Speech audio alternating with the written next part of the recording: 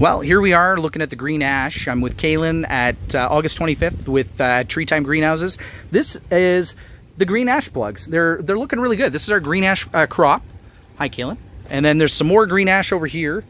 Green ash is still one of the best trees that you can grow in the prairies, and actually, like the city of Edmonton, 30 to 40% of the trees planted by the city of Edmonton are green ash. So it's a really important species on the prairies.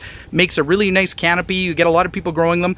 But in eastern Canada, they have the emerald ash borer, and it's under attack. And it may not be a canopy tree there very much longer, if it even still is.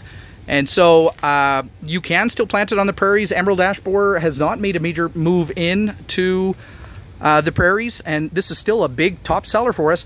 Please look into it for yourself, and if it makes sense for your situation, go get yourself to www.TreeTime.ca, sign up for a restock notification, or get the latest price and availability, and get yourself some green ash trees.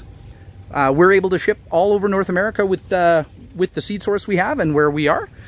Yeah. If you like this video, please like, comment, share. Let us know what other videos you'd like to see too.